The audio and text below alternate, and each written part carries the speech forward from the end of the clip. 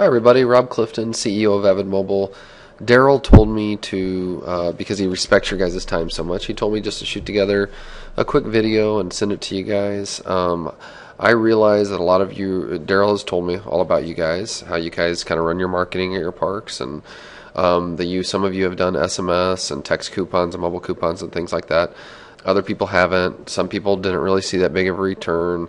I can tell you guys where the breakdown was with the tactics and everything that you did before. And I'm going to show you 3 things that'll really add a lot of value to what you do this year and really help you grow databases bigger than anything else that you guys have ever had.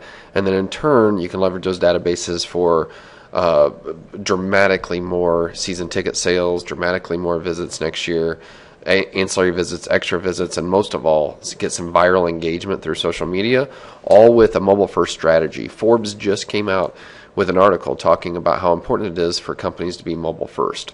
Well, with your guys' type of business, it is the absolute best opportunity to be mobile first, and I'll show you how real quick. Here it is. Oh, by the way, we are an international provider, work with tons of great, great different companies, blah, blah, blah, blah, blah, whatever. And you guys know the stats.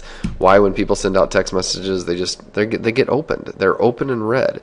And so if your people will give you permission to text them, then you can really, really reach some people. But it's going to help your social media and all that other stuff. So I'm going to skip over all that. There's 2 ways that we monetize, through loyalty and new customer acquisition. Okay, so here it is, point of sale. As soon as people are walking through the gate, would it be beneficial to stand there and hand everybody a card that said, hey, you can get the app right to your phone right now, plus you'll receive any emergency notifications, lost child notifications, you'll get a couple discounts, some ride updates, whatever. You hand them a card that looks just like this, right with the ticket taker. That's one option.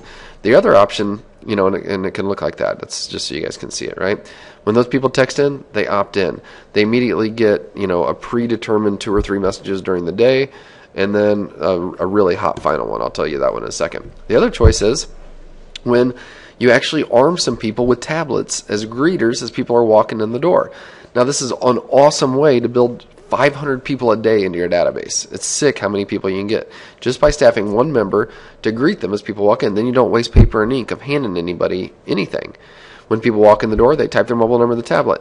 Instantly, they get a text message back on their phone, and it links right to your app so they can download the park guide and everything else. But they've also opted in. Now you have a ride closure. Now you can text everybody and tell them. Now you have something going on at the park. You can text everybody and tell them. But, man, what we're really talking about is, okay, so they're there. You're sending a message during the day. Hopefully you're driving some sales. But here's where it gets hot. You send them a text message at the end of the day. You see, the 500 visitors that were in your park today because they opted in today. And they get a message at the end of the day, or towards the end of the day that says, hey, if you post some pictures, we're running a contest for people that post pictures on our Facebook fan page right now of their visit. One person wins a season pass or whatever. And that you might run that same contest all year long and give away 1 season pass. You're not giving away anything. But what happens is literally hundreds of people post a picture on your Facebook wall, and all of their friends see that picture, and that viral element alone is what is a mobile first strategy. That's what Forbes is talking about. They have the device in their hand, and it's hard to get the app downloads, but it's easy to get them to text in or type their mobile number in a tablet. All you got to do is stand there and present them with a tablet. Then they're in the database. Then you send them a message that links directly to that Facebook page, and boom, they're pasting pictures. They're putting pictures right on your Facebook fan page. You're getting that viral element. People are talking about it and going, man, we got to go out there. That looks like a great time. And that viral component itself is really going to help grow the business. Then you start talking about the messages you can send out to drive additional visits in the future. Every one of you know different things that happen throughout the season.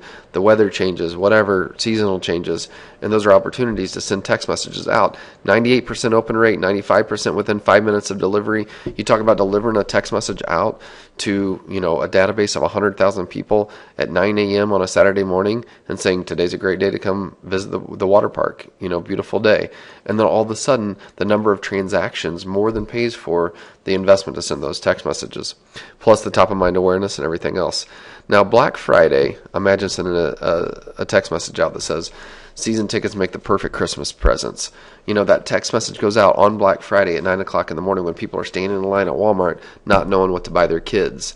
And that's where people will just click through and can buy a season pass right there from their mobile device just by clicking the link. You're delivering your park right to their phones, right?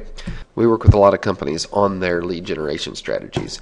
By adding one mobile engagement right to the displays and the print marketing and the other things that you're currently doing, when you get people to text in to see an instant video of the track, now they've opted in. Now you can remarket to them in the future.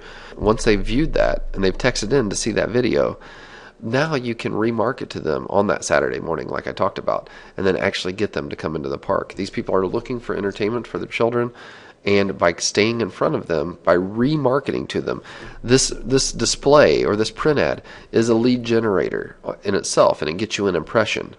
What the mobile engagement gets you is additional impressions. It allows you to send video right to their phone. And then you take that, then you've actually captured them in a database.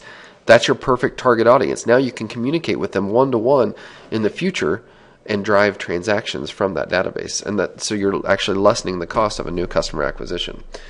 This is why Forbes talks about mobile first. This is why so many businesses out there are now investing so heavily in their database building, because you can actually capture the mobile phone number and then turn around and capture their email behind it. And so you've captured 2 touch points. You can capture the mobile phone number, then turn around and drive them right to your social media and start a conversation with them. That's how you drive social media conversations. You want to do something big, you want to transform your businesses this year. This is a way to really dramatically increase season ticket sales and ticket sales. And this is a way for you to steal business from the other attractions and other family things that other people are doing. It starts at the point of sale, but it also goes into your other traditional marketing. I appreciate you guys watching. Talk to Daryl and let him know that you're interested, and let's put this deal together. Okay? We'll talk to you guys soon.